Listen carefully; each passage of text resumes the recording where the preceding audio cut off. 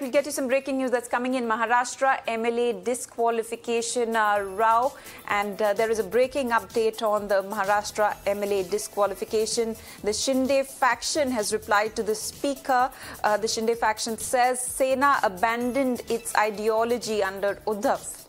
MLAs give details of meetings between 2014 to 2019. Let's go across to Shivani for more on this. Shivani, what more can you tell us on this? Reply which complies for 6,000 pages. So 6,000 pages reply has been filed by all the MLAs which are with the CM Eknath Shinde, and also they have mentioned and given several documents in which it can be highlighted that how it was Uddhav Thackeray, then CM of Maharashtra, who compromised with the ideology of the party, and how he has been differentiating among the MLAs also. Clearly there was unhappiness within the camp, and that's what has been highlighted in this particular 6,000 pages of reply.